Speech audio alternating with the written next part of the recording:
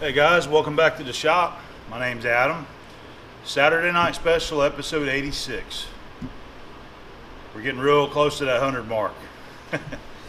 But I got a few things to talk about today, just real quick, some stuff to point out.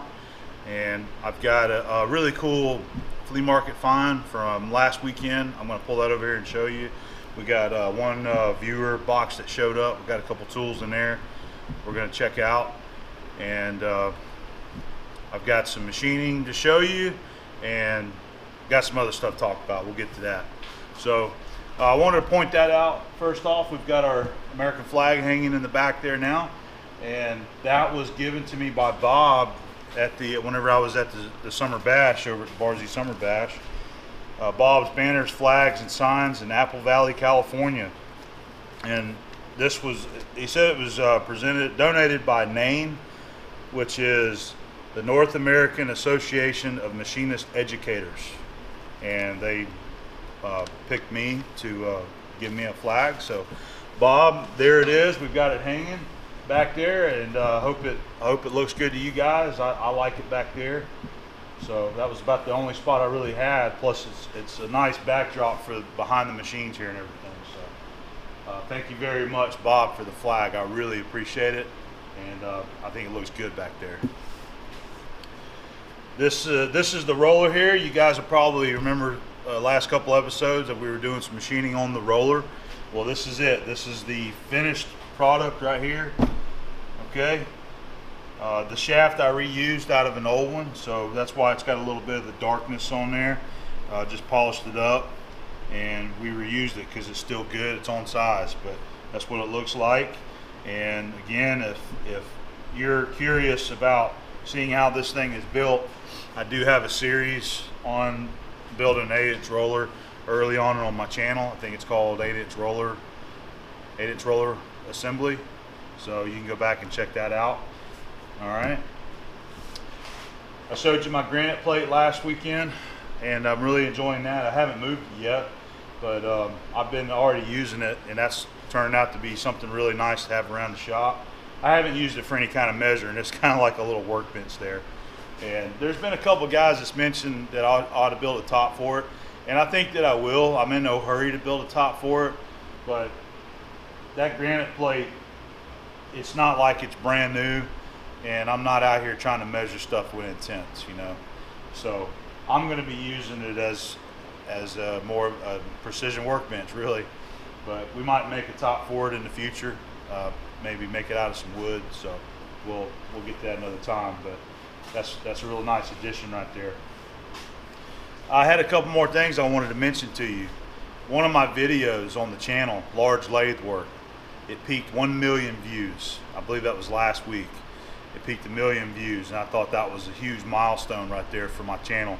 That's the only video that's reached that amount of viewership on it. So that seems to just be a really popular video on my channel. Everybody seems to have one that's really popular, and that one's mine. And I got a few behind it, but nowhere near 1 million views. So thanks all you guys that's watched that and showing your support there on that. Hopefully we can make it to another 1 million views on another video. That'd be pretty cool.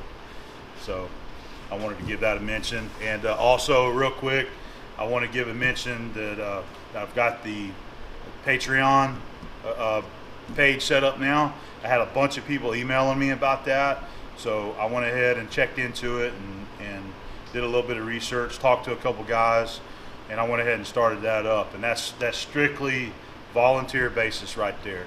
I had a lot of guys asking me about that, saying that they wanted to contribute, so I set that page up, and I'm still learning about that. I'm very new at it, so I'm still learning how to run that page and the things that I need to do there.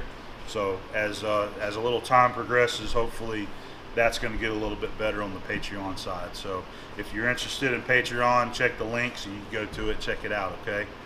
And that's probably about all I'll say about it at this point, okay? So let's go ahead and let's get to this flea market find that I got last weekend, okay? So this was the odd score that I got last weekend. And whenever I seen this, first person I thought of is our old machinist teacher there, Mr. Pete, over on YouTube. He's got one exactly like this, and he did a video on it, on showing how this thing works. And I walked by this guy's table, and I seen that there, and Mr. Pete's the first guy I thought of whenever I seen it. And I kind of picked it up and looked at it and thought, man, that's really neat right there. And I asked the guy what he was asking, and he said he wanted $15 for it. And I thought, that's not a bad buy. But I put it down and I walked away, and then I got down a few tables, and you know what? I kept thinking, I'm like, man, if I don't buy that, I'm gonna regret it, because I really liked it. So I turned around, I went back and I picked it up, and I said, hey, I'm interested in this. So I got this, and he also had some real big aluminum, like industrial cookie sheets, like for an industrial kitchen. I bought 2 of those, and for this and the 2 big aluminum sheets, I've given $20. So this thing actually works. I just need to get a hose for it, and one of my viewers had told me that you can still buy the proper hose for it from Napa, and I think O'Reilly sells it too. So I need to get some proper hose for it, but I've got plans in the future to maybe make this into like say like a doorbell outside the shop door here. Maybe set it up where you can come up and you know, pull on the hose or squeeze the hose and make it ring. I thought that would be pretty cool. Or maybe even have it hooked up to the driveway so I know when somebody drives in. But it does work. I already tried it out. I just, you know, I got a little piece of hose that I stuck on there, and I kind of puffed on it and it made it ring. But it does work, and it looks brand new on the inside too. So that was my little flea market score, and I probably wouldn't have even given it a thought if I didn't see it on Mr. Pete's video. So got to thank Mr. Pete for that. So that's it. So these are the tools that I got this week in a viewer gift box. This was sent in by Bruce Canry. He's from Lisle, Illinois, and he said that he was going through some of his stuff and he was cleaning out, and he found these tools right here and he wanted me to have them, so he sent them to me. One is this big reamer here, and it's kind of an oddity.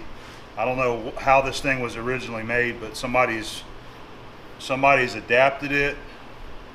I'm not really sure. It looks like there might have been a weld bead right here, but this is a 2-inch shank, so somebody probably built this for one special job where it went up into a 2-inch shank holder and they were going down and reaming holes with it. But it measures 1 inch 590, I believe, on the diameter, so it's kind of an odd size.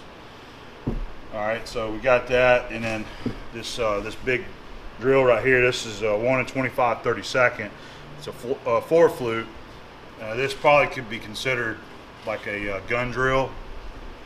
And it's got the pilot here, so I'm thinking this might have been used to drill counterbores for like big cap head bolts. That's what it looks like to me. And then there's another old taper sink drill right here that he threw in the box, 1 31/64. Thank you very much, Bruce. Nice tools right there. We'll get them cleaned up. This one I'm going to have to take to work, and I'll put that down there. The other 2 is just going to go in the box. I don't know if we'll ever use this right here, but that's a pretty good size reamer right there, so thank you. So I wanted to just give a quick mention. You probably noticed we've got some activity going on over here on the K&T mill, and we're doing good. I'm working on the machinist vise now. I just started that last weekend. That's going to be the machinist vise that I'm helping build as part of the toolmakers collaboration. And I think I had a couple guys ask me what that was. That was organized by Brad Jacob over his channel, his Basement Machine Shop, and he organized a group team effort deal where everybody kind of picks a part to make for a specific item. This case is being a machinist vise. So I'm going to be machining the main body of the machinist vise. I got one of the drawings right here. I'll show you, hopefully without blowing the video out too much. So this is the main body of the machinist vise, used for, like, you know, tool making, that kind of stuff. It's going to be completely hardened and ground. So that's what I've been working on. is my part, and we're using the K&T like I was hoping we could, using the face mill that was given to me by Lane Sisson, and we're going to have a whole video series on that. So hopefully the first part of that series is going to come up after S&S, so be on the lookout for that, and I'm going to show you, how it progresses. Probably a few episodes of that at least, because there's a lot of machine work to be done on it. So just wanted to inform you, we got a little K&T action coming. All right, so let's go ahead and get to the rest of the footage. I picked up a couple new tools this week, and you're going to see that when I bring them in. And I've also got a new product that was given to me for free to try out. So we're going to do a little bit of demo or a little bit of trial with it and see how it works. Me and my brother, he came over and helped me. So we're going to throw all that in there. So let's go ahead and get to it, okay? Thought I'd share a couple of my recent acquisitions that I got. This is one that I've been eyeballing for quite a while, and we finally, once I knew that the Kearney and Trecker mill was going to be working for me, I knew I could use it. I went ahead and made the purchase on this vise. At the same time, I also bought this piece here, and I'll show you that a little bit closer on what that is. But I actually bought these tools here from Kevin Burkett. He is the owner of the Electrical Guitar Company. Some of you guys might have heard of that company before. If not, do a Google search and you'll figure it out. He builds fully CNC machined aluminum guitars, and he's here in town. And I've been over there a couple times, and a real nice guy. He's got an awesome shop over there, and he hand builds all these guitars that he sells. So he had this, and he had another big vise over there too, but I wanted to get this for the Kearney and Trecker. I wanted to have a nice big heavy duty vise on it, and he had that. He wasn't using this anymore. He bought it and was using it on, he's got a big Haas, VF3 I believe is what he uses to make his guitars on. He's also got some of the ProTrack Bridgeports. But he was using this at one time, and he said it was just too big and too powerful. So he ended up going with the the classic D688 type vices, and this was just collecting dust. So he sold it to me, so I picked it up. I didn't pay flea market prices, but me and Kevin worked out a good deal, and these are high dollar vices right here. So, and as I said, I got this piece here also, and I thought this could come in handy for different setups. It's kind of like a pallet. It's got all these tap holes in there. It's hardened and ground. Got a lot of tap holes, and it's got the T on the bottom. And this thing is heavy too, man. It's probably about 1 3/4 inches thick. Ooh, it's heavy. It's got a V on the top here.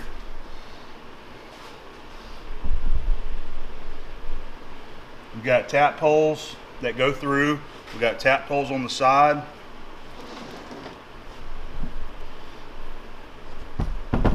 All right, it's got the key machined onto it, so it lines up with your slot there. Looks like you can use 1/2 inch hold down hardware, or you can just use a toe clamp anywhere on it, on the base here that you want. But I haven't cleaned this one up yet. I've been working on the vise. I haven't cleaned it up yet. But that might come in handy around here, man. Bolt this thing up. Let me see.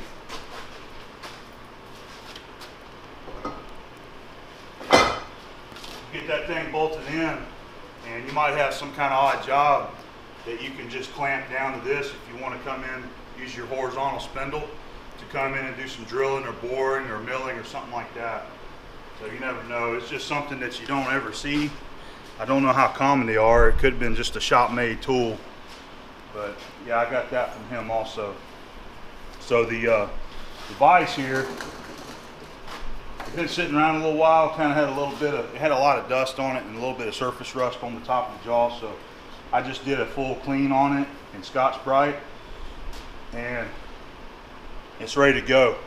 I'm going to clean this table off, and I want to set this thing up. So we'll have actually a couple little projects that we got to do so that we can use this vise right here. All right, it included these really nice the T-bolts. He threw those in with it. Got the nice heavy-duty washers, but I'm going to have to modify the T-nut part of the bolt to fit the slots. Okay, they're a little too big, so we're going to have to do some milling on here so it'll fit in there. All right. The other thing I want to do is make some lineup keys for it. I like my vices to be keyed so that they drop down on the slot, and you know they're square. That's the way I prefer mine. So you go ahead and flip this thing over, and it ain't light either.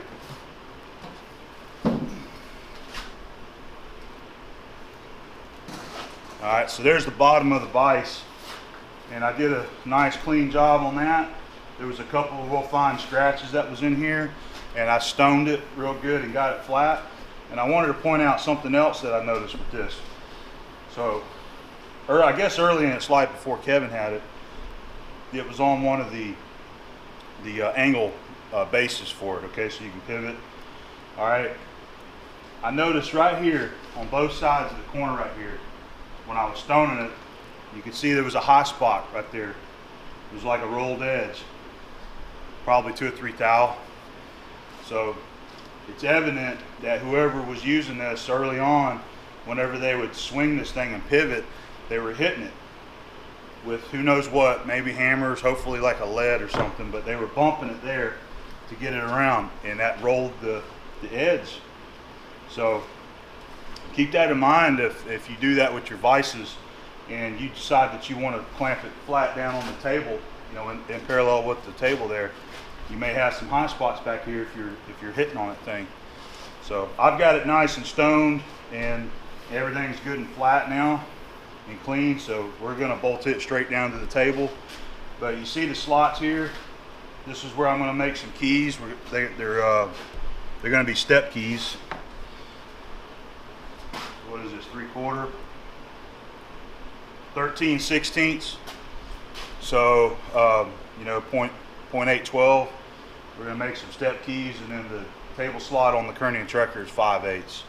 So I want to make 2 step keys for it, and we'll be able to bolt it down. We've got to modify these. And then the other thing was that it did not come with the original handle, like you know, like a factory style handle from Kurt. It did not have that. So we're going to have to make a handle. For now, we can use a 7/8 wrench, but I do want to make a handle for the thing, and we'll probably do the like the style that Tom Lipton showed with a big ball bearing on it, use a wrench. But I don't know yet. We might change it up and do something different. So that'll be a future project for me, okay? So today's Sunday, so I think I'm going to come out here, and I've been working on this. I'm going to go ahead and get the little mill set up and get some step keys made, and I want to get this thing bolted down today. So I'll show you what I do along the way, all right? All right, so I'm going to modify these T-bolts here to fit the T-slot on my Kearney and Trekker. I already checked it, and this thickness here I think is going to be spot on. It's going to be good. So what we need to do is reduce the thickness here so that it'll slide through the slot. Now I told you 5/8 earlier, and that was incorrect. It's actually 11/16. So I thought I would do some little extra for a couple of you guys. I know some of you like to read metric. So this is going to be around 17.5 millimeter. All right.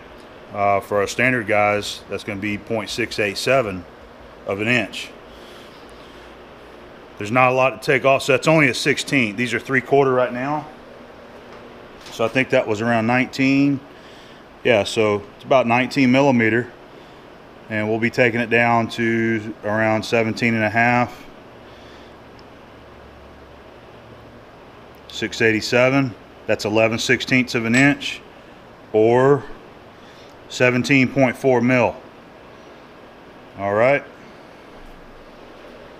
So you're going to use a 5C collet block and a 3/4 collet holding the threads here.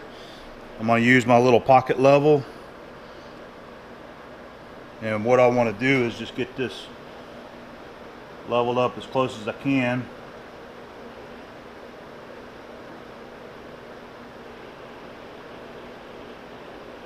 All right, that looks pretty good. Let me just snug that right there. And then I need to tighten the spanner nut right here. Okay. Yeah, looks like it moved a little on us. All right, you see what I'm doing here? Let me fine tune that. And then once I get that level to where I want, we're just going to, you know, I'll probably slide it down here. We'll do our milling, and we'll flip it over, mill the other side, okay? All right, we got that first one set up, so let's go ahead and touch off, and then we're gonna take, let's see, we need to take a 1/16 off of it. So we're gonna touch off and move the table up 30 thousandths.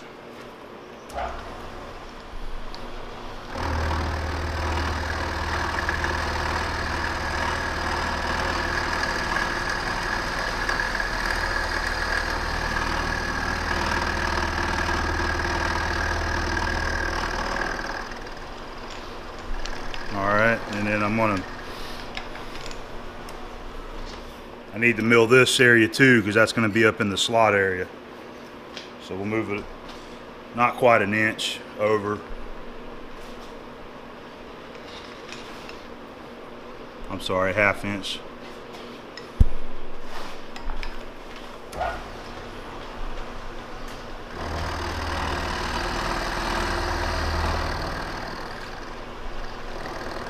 Alright, and that should be enough. Come back, and I'm gonna come back to my 0. Should, yep, that'll line up there.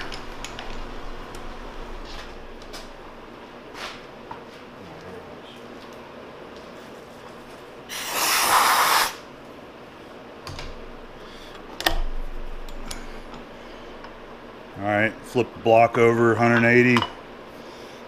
And what I did is I lined up the edge of it with my scale. I just line it all up with the edge of the vise here.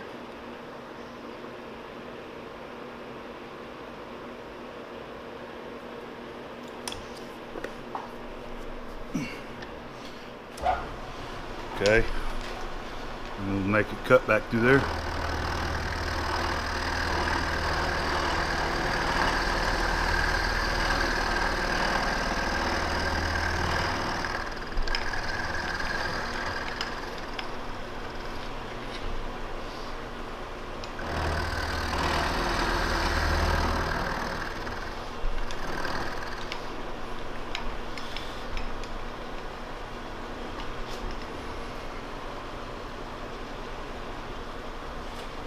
Okay, now we can just take it out of the vise just like it sits and go try it. I went over and test fit it, and it's right on size. It's measuring .688, so I need to take some more, and I think I'm going to have to end up touching the top of these, or the width of this area here, top and bottom also. I'm going to take another 5 thousandths and see. I want to try to keep them fit in the slot good. So we're just going to take a total of 10 thousandths off of it.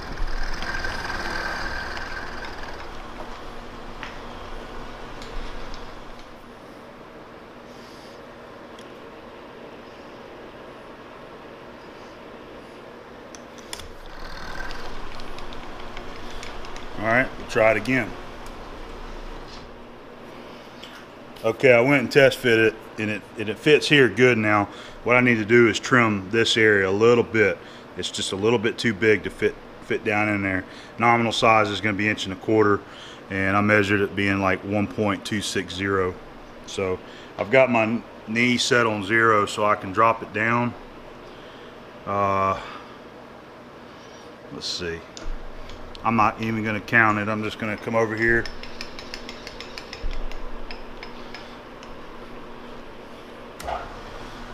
We're just going to touch it and clean it up.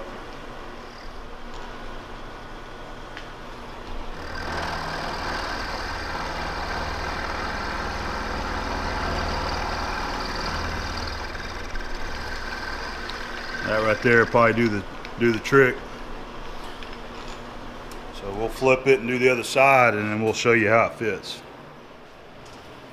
Okay, So this is it right there. Nice fit. Very close fit to the slot. And we've got adequate clearance here now, so ain't gotta worry about that.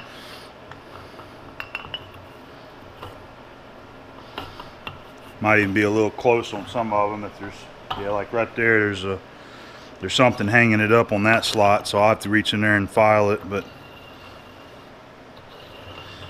all right, there we go. One more to go, and then these will be ready. All right, we got our T-bolts modified now, and they fit the slots good. And I ran a tap through the nuts and got them cleaned out. We wire wheeled our threads, did our machine work, so they fit nice. Both of them fit real nice, real close. Those are going to be some heavy duty studs to hold that big vise down. So this part's done. All right, so the next step is going to make some lineup keys for the slot here to go on the bottom of the vise. All right, you're sitting on top of the bottom of the D80 Kurt vise. What I'm doing is measuring the slot, and this is a good use for our stair adjustable parallel. See, I believe this is the C 154C. So if you want to measure what that slot is, you can stick it in there and just kind of squeeze it so that you know you're pretty snug, and then you can stick a mic on it. So I'm measuring the slots 0.810, 810. Nominal size is 13/16. For you metric guys, that's going to be about 20.5 millimeter, just over 20.5 millimeter. So I found a piece of 7/8 square stock, so we're going to mill that down to fit here, and then we'll have to step mill it to fit the 11/16 slot on the canty table. All right, here's a piece of 7/8 square stock that I found. I bead blasted because it had some rust on it, and this will be our two step keys right here. I'm going to make them 1.5 inches long, so I'll get them milled here, and then we'll just go out there to the power hacksaw and cut them off using that three tip insert mill that I got.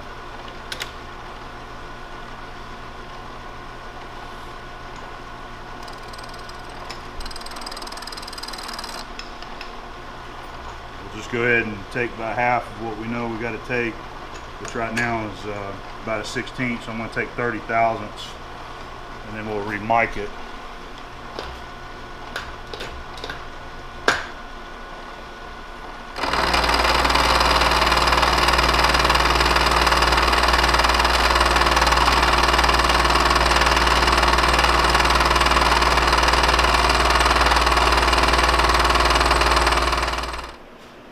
I'm going to take this down to a 3/8 thickness.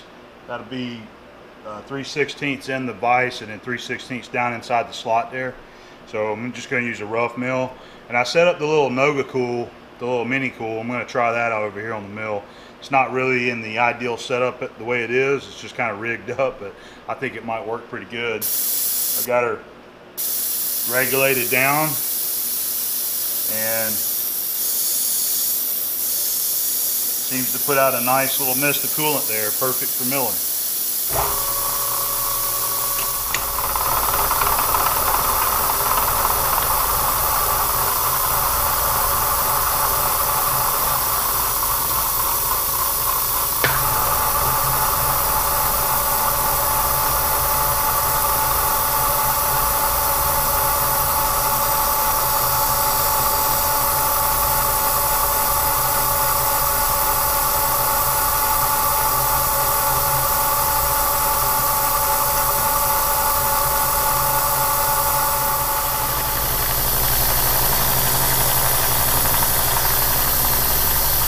Okay, I'm just making the last cut, which will bring it to the thickness that I want, 3/8 thick. And then And after this, I'll have to do the step mill, make the steps on each side.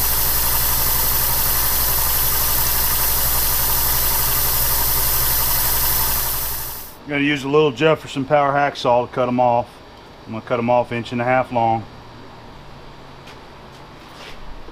It'd help if I plugged it in first before I turn the video camera on.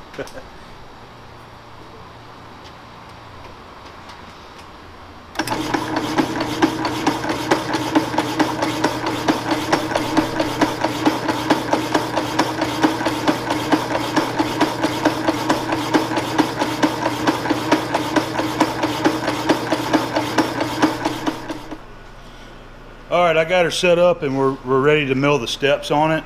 So we're going 3/16 down, and we're going to be taking a 1/16 off each side. We're going to try to make our slot width there 0.685. I did a measurement with the adjustable parallels, and I was getting around 685 with the adjustable parallels, so that's kind of what I'm going to be shooting for. Alright, ain't a whole lot. Let's see how it does. I got everything set up, locked and zeroed. I'm using a 3/8 4 flute end mill.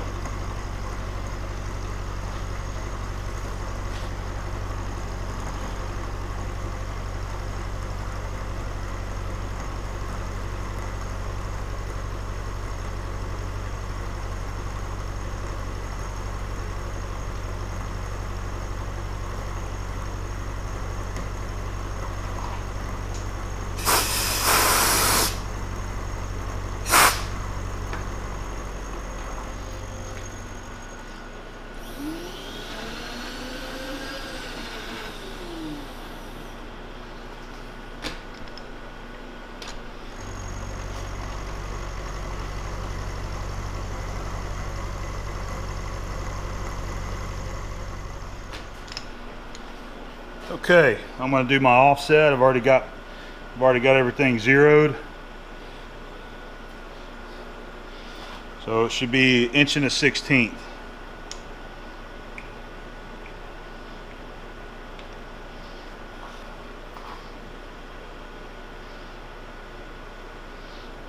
All right. Looks good.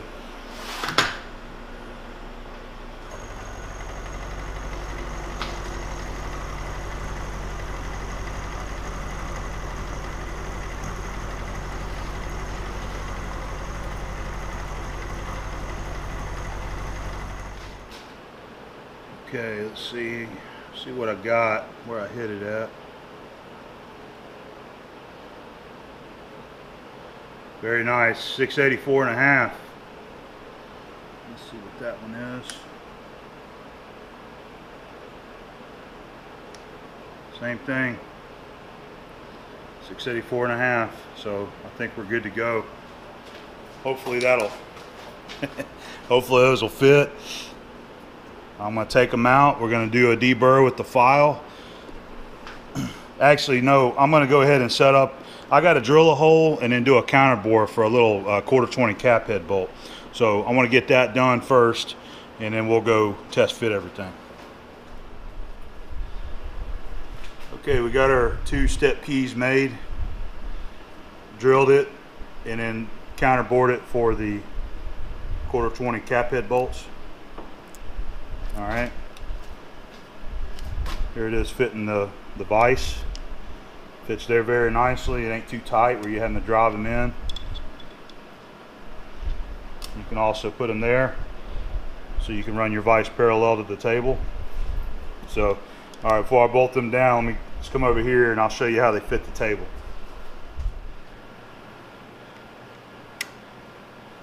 They actually turned out really nice. They fit the slot good. They're not too tight, so I won't have to like drive the vise down in there. And there was a couple little dings right along here. I had to go in there with my file and just kind of file it so that it wouldn't jam up. So there we go. We're ready to bolt them on. And again, we got our nicely machined T-bolts. So we're just about ready to bolt it on. All right, Kevin's going to give me a hand setting that bastard on there. You ready?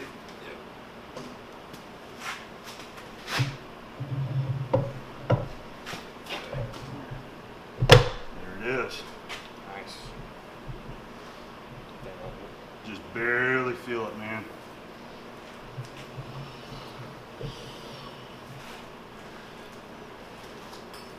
Look at that. That looks like it was made for it. Mm-hmm. Oh yeah.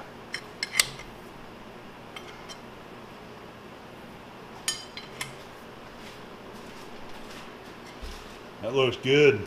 Yeah. There's Stella. Everybody's always asking about Stella. Hanging out.